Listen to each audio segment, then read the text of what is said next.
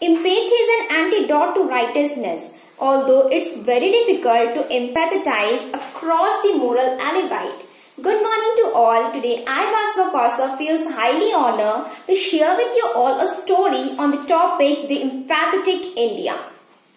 The world is struggling with its minute enemy for quite some time now, and it will continue doing so until an effective breakthrough happens. In this coronavirus crisis, we have seen a lot of unusual changes of events, people in pain because they have lost their loved ones, and some are struggling for their job loss. In this time, imagine being a help for someone, sharing their sorrows and bringing a smile on their face. It will definitely give you a feeling of satisfaction and moreover lead to social and economic development of a place. How can India be empathetic? Now let us listen to a story to understand this. I and my family was out in Kolkata for some work and I took an auto while returning back. Being a non-Bengali citizen, I found it difficult to communicate but never less surprising.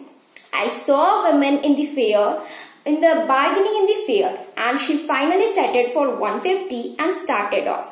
The whole market started clapping quickly in front of my eyes, and with it I just looked into the eyes with plain faces of the people despite the various transitions that their personal stores must have.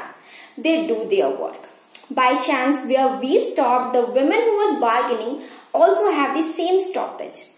After the ride, she wanted to make an app-based payment, but failed every time.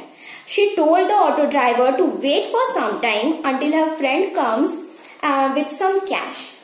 But the man smiled behind his mask and said, "No worries, madam, you can give it later if you ride me again." I felt overwhelmed. I never thought of such a gesture from an auto driver.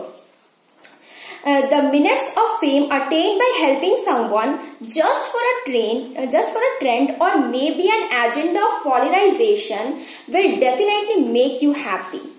But trying to rediscover the lost instinct and then helping someone will give you a satisfaction and a sign of a life. So that's all. Thank you.